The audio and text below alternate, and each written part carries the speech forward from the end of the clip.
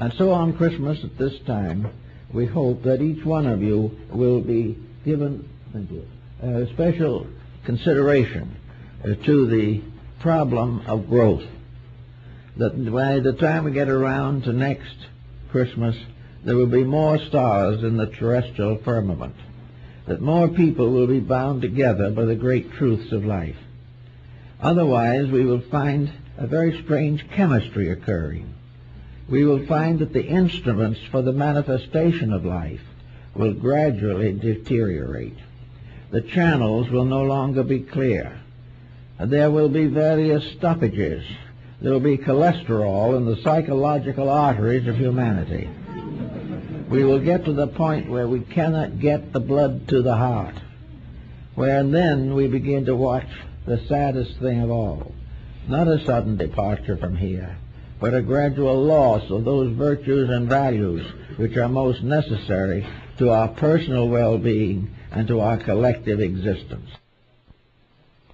This coming year, you will help the sun in its northward journey to be supported, so that each day of the month, as it moves toward the winter solstice, each one of us will have a little more contribution to make.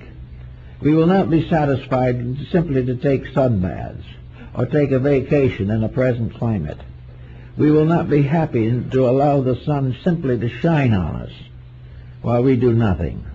We will rather realize that our purpose is to have the sun shine not on us, but through us, to all that is necessary, to all that is vital, to all that is valuable to the common good.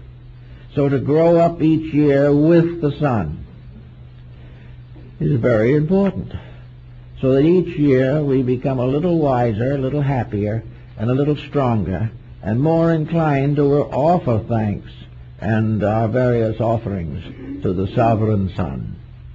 And then when we come finally to the summer solstice, and it begins to fade again, then we suddenly have another descriptive thought.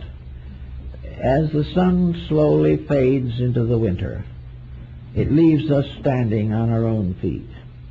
As it grows less day by day, we must supplement this loss through our own insights.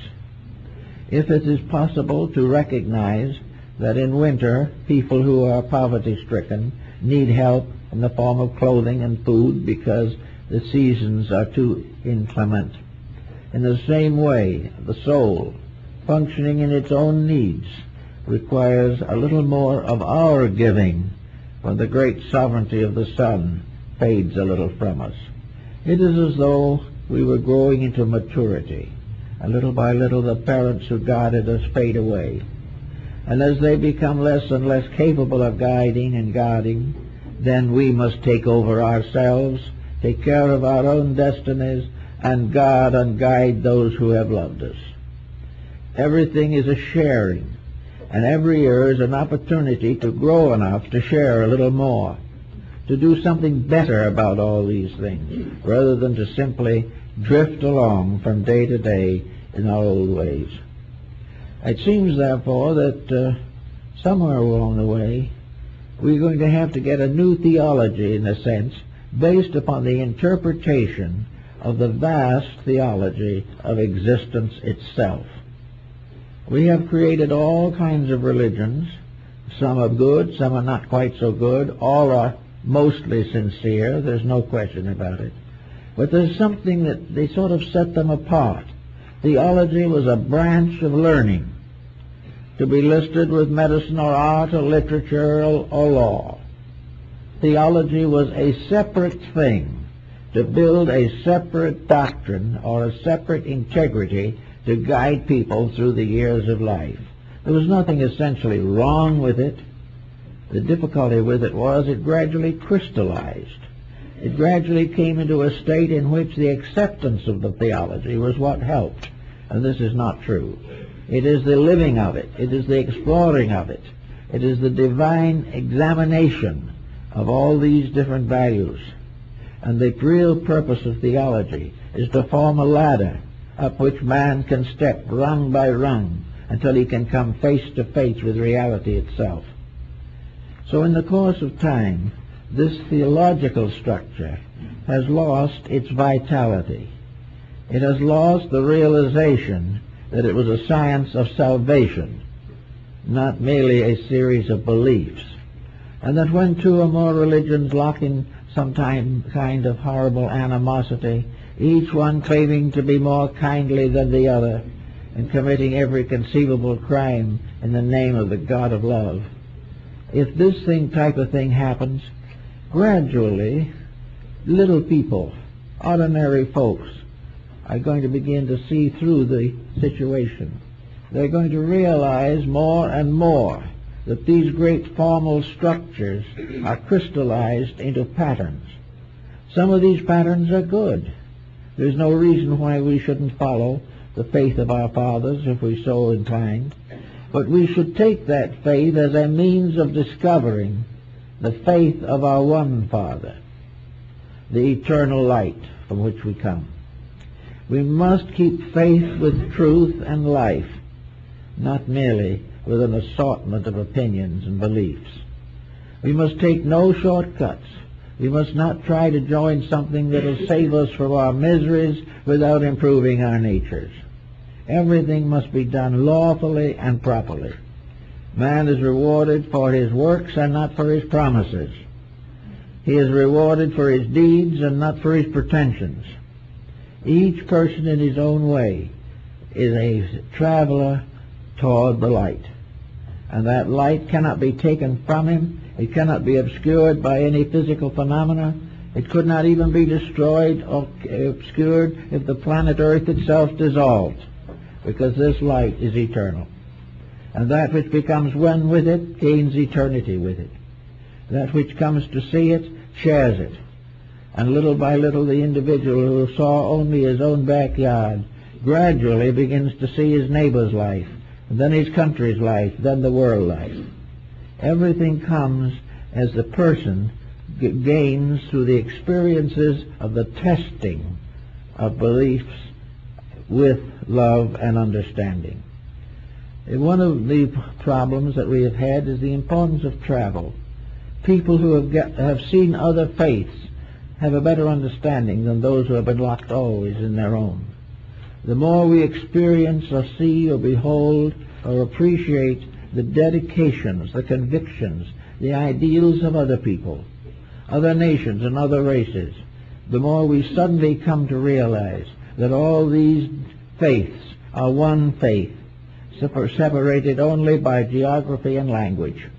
The real facts are always the same, and the facts are the oneness of life, the parenthood of the divine, and the brotherhood of humanity. These are the great truths. These are the things that we should think about a little bit as we come to the Christmas season. For we are about to be given a new opportunity to grow. The gates of the temple will open again, and the processions of the initiates will enter in, to experience more testing, more trials, more proofs of integrity.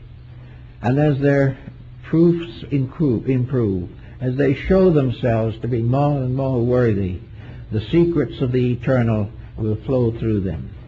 The more we become enlightened and awake inwardly, the more we will understand of the universe. The more the great truths of life will shine through to strengthen us and create in us a positive dedication.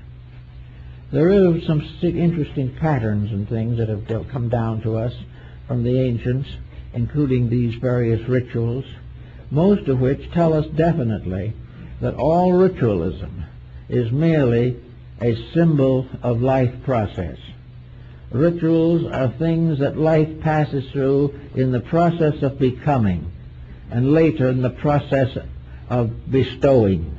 These two great processes work together. The child born into the world, even in infancy, is passing through initiations. The initiation of learning to walk, the initiation of learning to cry, the initiation of depending upon the love of parent and bestowing from itself a strange trustfulness which has not been destroyed by sophistication or abuse.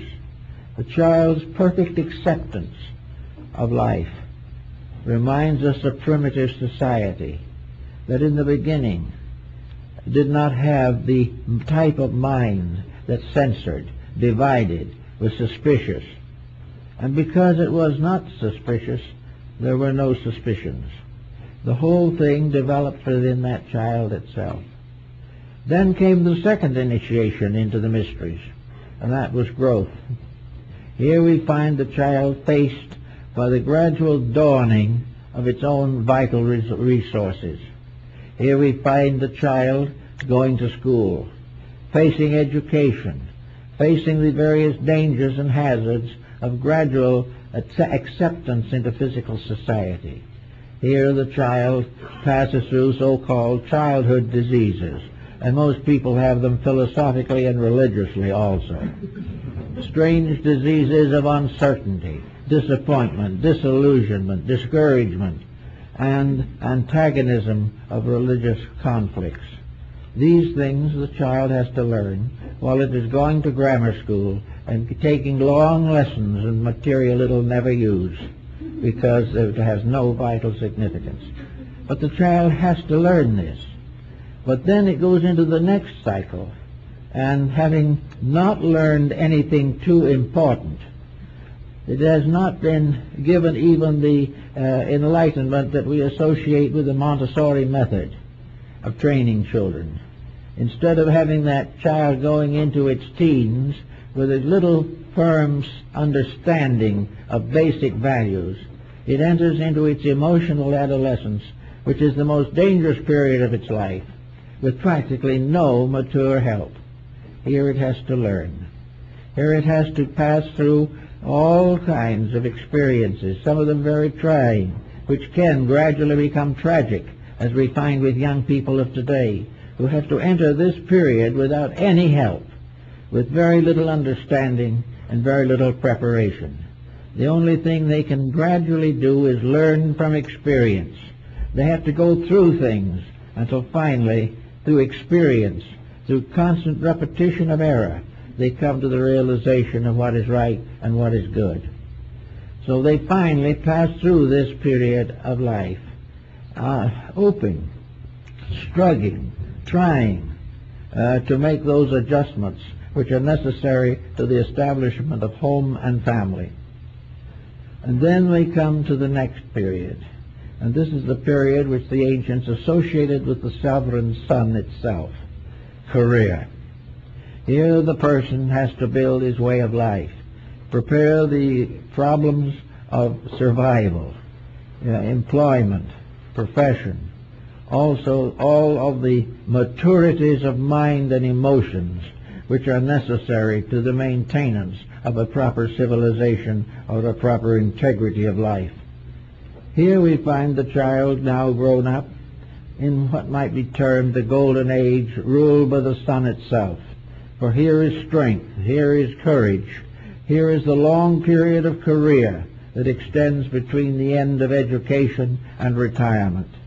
This is the period in which the world must be faced. And in this facing, it is very important that the growing person shall begin to understand the mistakes that society itself has established. That we are all in a society that is not in harmony with universal truth, universal order, or divine love. We are in a strange kind of twilight which we have created for ourselves through the constant emphasis upon selfishness. Here we have the fortune hunter, the accumulator, the wealth and fame seeker, all of which, we may say, constitute a general failure as far as the initiation rites are concerned. No one can have enough money to buy entrance to the temple. He must do it, he must make this entrance not by what he has, but by what he is. And if in so doing he has made the choice to depend upon accumulation for survival, he has made a mistake that will have to be paid for sometimes by many years of misfortune. All the way along, however, the planetary cycle is moving him through the degrees of